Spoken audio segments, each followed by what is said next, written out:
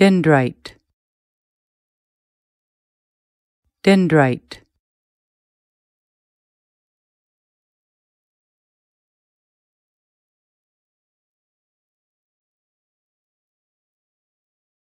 In biology, the dendrite is a thin fiber that extends from a nerve cell.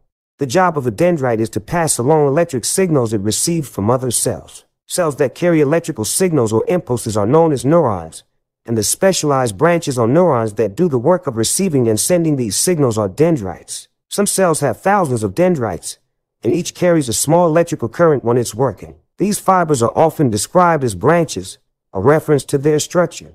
And in fact, the word dendrite comes from the Greek dendron, tree,